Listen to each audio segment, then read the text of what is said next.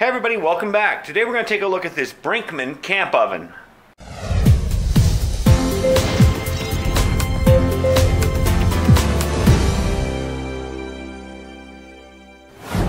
So after I did the video with my Coleman fold-up oven, I had a lot of people ask me about this one. This is the one that I mentioned in the video.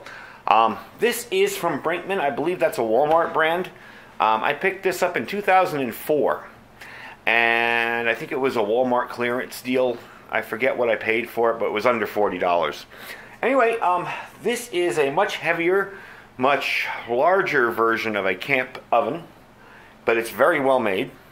You got some of that nice thick wrinkle paint coating on the front. If you look on the inside here, you have two trays, and these trays do come out. You just have to lift them out. They ride in tracks on either side. Your burner is at the bottom here, and you can kind of see it if you pick this piece up. It's down at the bottom. I'm going to bring you in to look at it.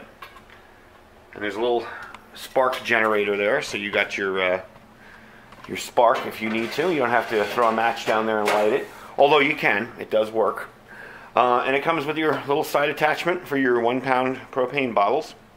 So what I'm going to do is I'm going to get this set up, bring it up to temperature, and I'm going to show you how it works. Now, something about this that I've noticed compared to the Coleman oven. The Coleman oven, you're basically cooking on an open flame, be it a propane stove or whatever. With this, you actually have a regulator on here, so it's a little easier to control your temperature. This is kind of heavy. I would estimate about 15 pounds. I don't have the specs on it. The manual basically is full of safety warnings. It doesn't tell me anything about it. So I'm going to hook it up, set it up, and we'll come back when it's up to temperature, and we'll put some biscuits in and try cooking them. All right, got it working. Something interesting, and this is another reason why it's good to test your gear. On the side where the regulator plugs in, the little nipple that sticks out to push the other had a bunch of dust and crud in it, and I kept plugging the regulator in, and no gas was coming out. And once I cleaned that out, worked perfectly. So it is good to test your gear. I will admit I probably haven't used, I actually used this to bake something a while back, and I haven't used it since, and that was probably 6-7 years ago, and it's just sat in my garage. So anyway, we're getting up to temperature. Once we hit 400, I'm going to put the biscuits in, and I'll show you the results. All right, we're at 400. I'm going to put these in. They take about anywhere from 10 to 13 minutes. So I'm going to go check the time inside, and we'll see what they look like when they come out. And now you get a quick idea of how simple this is to use. Again, it's a heavy item. It's definitely a bug-out location, car camping. Maybe if you had a tiny home with good ventilation, I wouldn't want to use this indoors. You know, I have my side door open here for ventilation. I'm not smelling any fumes, but still, propane inside is still kind of iffy in these little guys.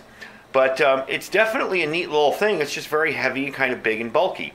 So we're going to wait about 10 minutes, and we're going to come back and see what we got. All right.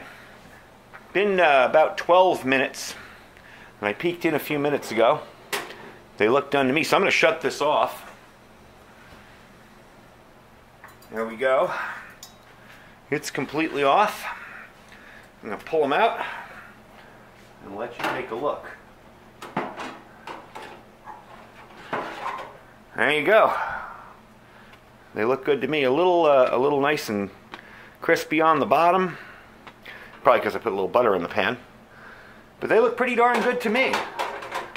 So, I'll stick that there for now. This is the Brinkmann camping oven. This is it here.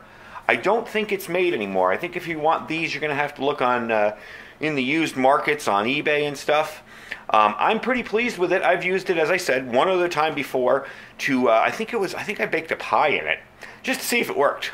And that was years ago, so again, good idea to keep testing your equipment, even if you just put it together and run it for a minute. I had a problem with the regulator on the side here. I'll bring you over to what it looks like. If you see over there where it goes in, the nipple that sticks out that pushes it to let the gas flow was completely clogged up with dust and dirt and just all sorts of stuff. And thought I'd have to get a new regulator. I thought I'd have to cancel the video. So anyway, got it working. No big deal, and that's how it works. It's pretty good. I wouldn't bake anything for over 400 in it. I mean, I had this on full blast, and it got to about 415. That was the highest I could get it. So, I mean, again, it's not going to be, you know, something you're baking something at 500, but there's not much that you're going to be going that high with anyway.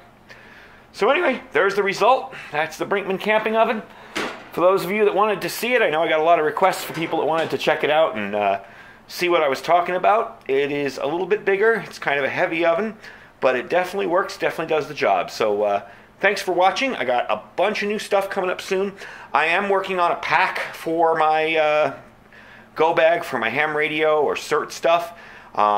I have a bunch of stuff to show you on that, so make sure you subscribe. And if you want to get notified when the videos come up, right down here is a little bell. Click on that bell, click on email notifications, and you will know every time I upload a video. So thanks for watching, and we'll talk to you guys soon. Bye.